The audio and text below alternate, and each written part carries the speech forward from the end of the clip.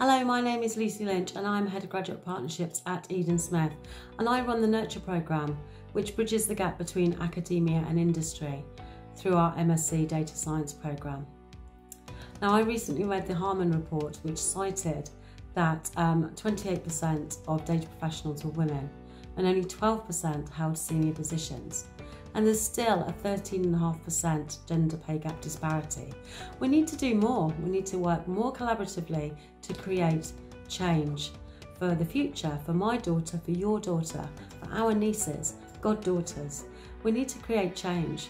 So work with us, work together, raise each other up, and please try to think from here about what you can do to make a difference.